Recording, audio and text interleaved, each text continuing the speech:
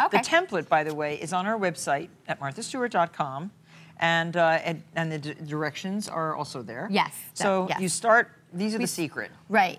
The squeeze bottles, Yeah. which, I mean, it feels to me like drawing, so Right. which is why I went to these instead of the piping bag. Piping bag, yeah. And we're gonna start with red in this fatter bottle with the wide tip, and we're gonna just ice the base. So it's a red base. Yes. And we outline. So does this get redder as it dries? It does. The red always develops a little bit, so we have it a little bit lighter just because, like a week later, it'll look darker. Okay. So you make your little dam, and then you fill the dam, right? exactly, right. I just do like a zigzag, but you could just keep outlining, however. And then... Did you finish already? I did. God. Oh, you did. Oh, but you didn't smooth it. I didn't smooth it. Oh, I thought it was all smooth So I'm already. using... So give it a little shake so the icing evens out. Right. And then it will settle, too, It right? will, also. And then you could also pop any air bubbles you see with the tip of your toothpick. Okay. Which is always good. And then we're gonna use... you can put too much icing. But doing it with that little squeeze bottle or with a piping bag actually makes a much prettier cookie. And then just sprinkle. Yep. This is red sanding This sugar. is not glitter, this is sugar.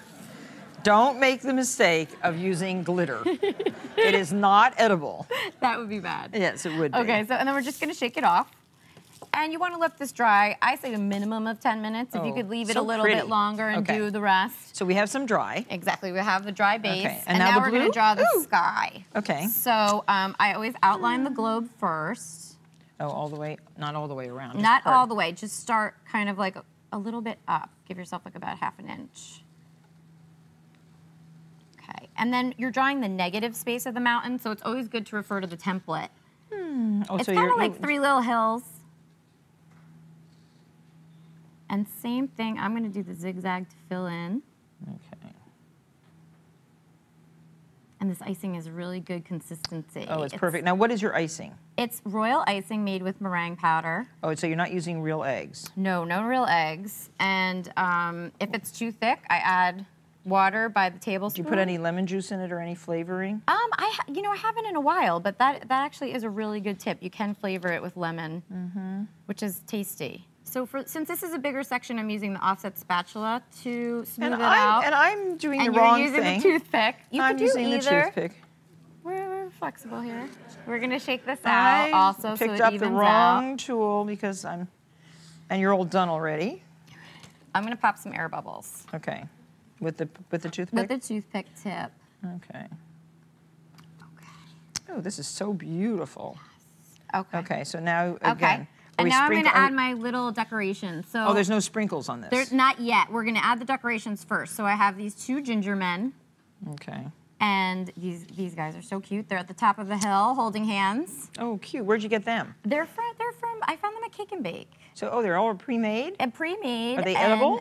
They're edible candy. Kind of like cake decorations. And I just thought they were so cute. So. Oh, this is... And then we're adding the edible snowflake decorations. Okay. 4 on this side, 3 or 4 on the other side. Okay, and then last little sugar decoration is a heart that goes in the middle of them because they're friends. Okay. And then we're gonna finish it with coarse sanding sugar. These are beautiful. Thank you. Oh, and you're putting sugar all over it? Exactly, all over the top. Okay. And then you shake it Does mine off. look okay? It looks great. Oh, perfect. One more. Of course. You're faster than I am, but you've been practicing. I've been doing them for weeks. Okay, and just leave this to dry for 10 minutes. Uh-huh. Okay. 10 minutes again, just because you don't want to put your hand in it by mistake. Oh, I'm sorry, I grabbed yours. Now we're going to do the mountain. Okay. So it's solid white mountain? Just solid white. We're going to fill it in. We're using the fine tip here just so we could get a really nice outline. No space. You don't want to see any cookie. Right, exactly. You go right to the red base, and then we fill in. Yeah, this one's sticking a little bit. Yeah, I think a little bit. And then we use the spatula again? Exactly, Except we don't have one. We could use a toothpick. It's really whatever you become comfortable with. Okay. So we're going to smooth that out. And then the finishing touch on the mountain is the white nonpareils. Oh, so they're dull. So they're covered, yeah, and they look like little mini snowballs. Okay. And then the fun payoff is when you scoot this off, it looks like you're turning the snow globe. Now you're making these special order for people too? I have a few orders, yes, for Christmas. In your free time? In my free time, when I never sleep. That's right. There's no time for sleeping, not when you're making these amazing cookies.